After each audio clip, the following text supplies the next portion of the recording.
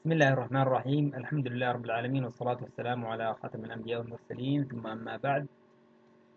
Hello my friends. In the last lessons we talk about the diesel engine, the diesel engine and its parts. Also after that we talked about the generators and the main parts and the auxiliary parts of the generators. Now today we will talk about the generator and the prime mover or the diesel engine. What's called and what is its used for? It's called the generating sets or GENSET in abbreviations. The basic function, or what is the GENSET or generating set? The basic function of the GENSET is to produce the electricity by having the engine in operation and thus driving the generators. This is part, it's called engine, diesel engine or any prime mover engine, and this is called the generators. So the genset main function is to produce the electricity by having the energy operation and thus driving the generators. Thus generators generating the electricity. Before operating the plant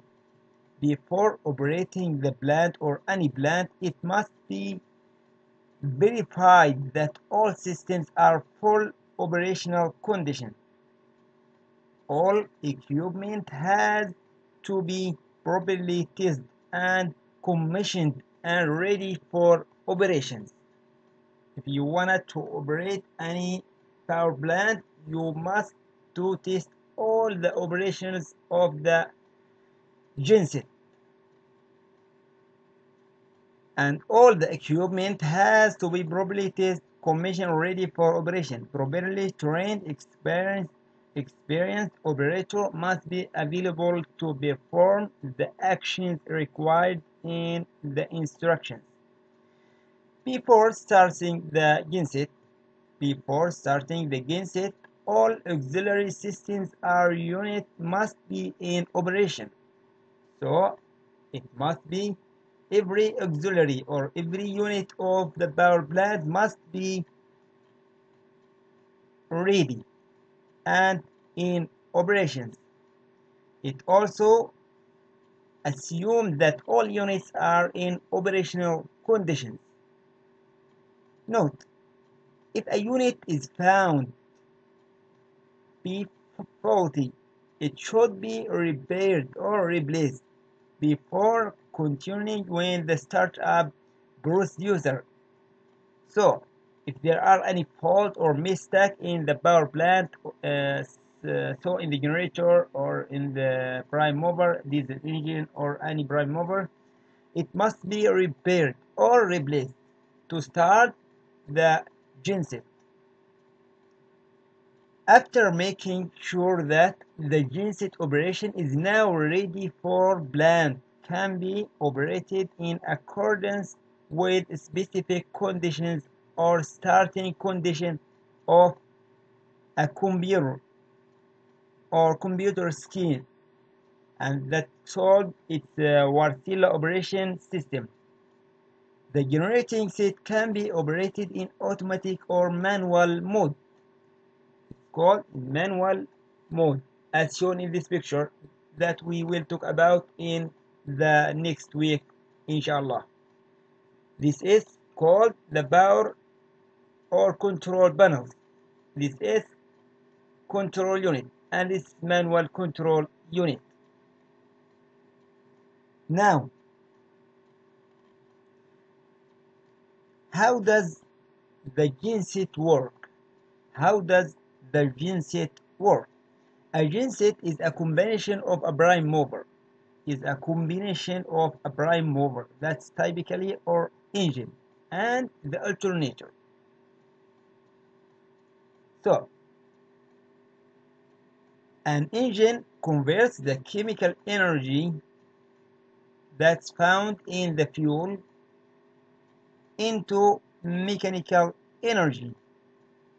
That mechanical energy is used to spin the alternator rotor, converting the mechanical energy into the electrical energy that's used in the generator.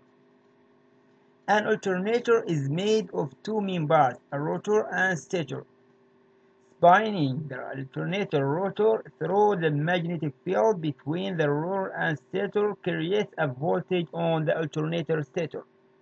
Through the phenomenon of the electromagnetic induction, when the voltage on the stator is connecting to a load, the electrical current flows and the generator produces power. In sum, the genset creates portable source of energy when the generator is used in a conjunction with the diesel engine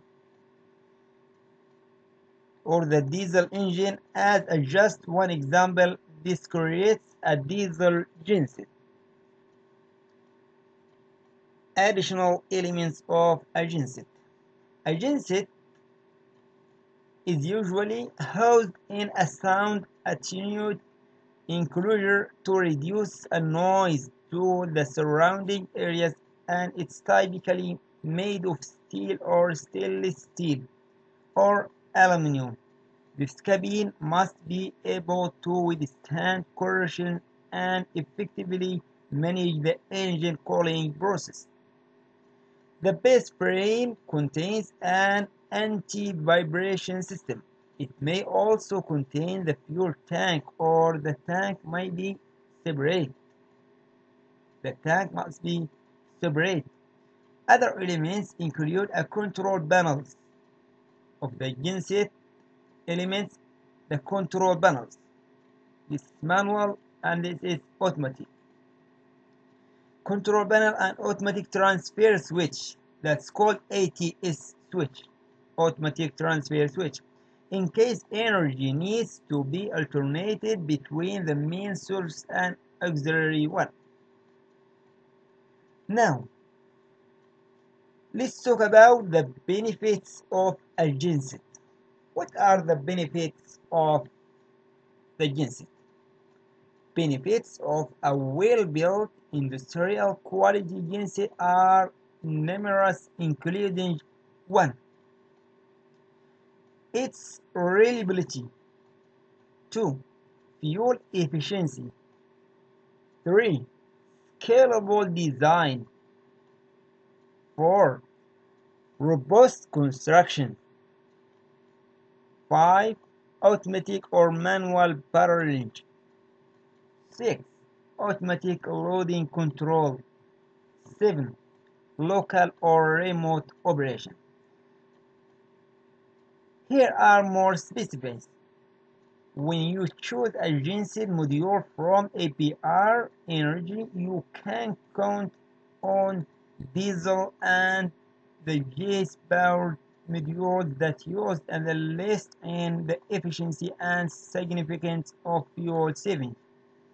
Plus improved frequency and voltage stability. Our gensets are easily transportable, and the land or sea or air housed within a standard in the ISO or the International Standard Operation. That's called the 12 between 2 meters or 40 foot. The container to ensure repeat installation and commissioning globally. Our package design has minimal interfaces. This unit can be combined into scalable 5.5 megawatt blocks and can facilitate repeat installation up to 300 megawatt or more. Also, additional benefits of genset by APR Energy includes our modules support a broad range of utility industrial power generation applications. These durable and dependable modules are crafted with the minimal weight through utility paralleling switch gear allows for the automatic or manual paralleling. 5. our modules have an automatic load management system for utility-based load and soft loading or unloading.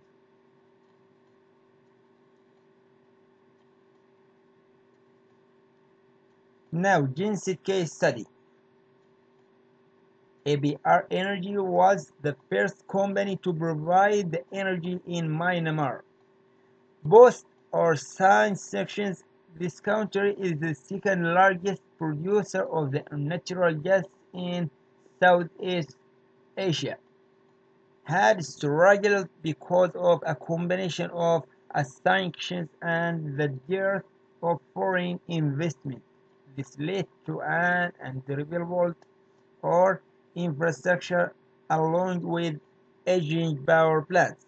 75% of its population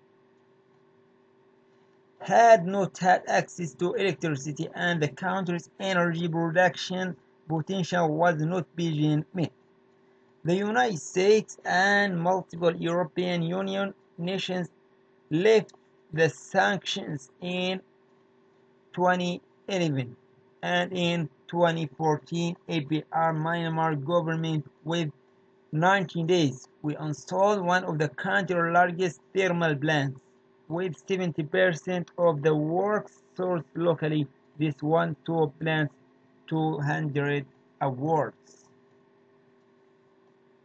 So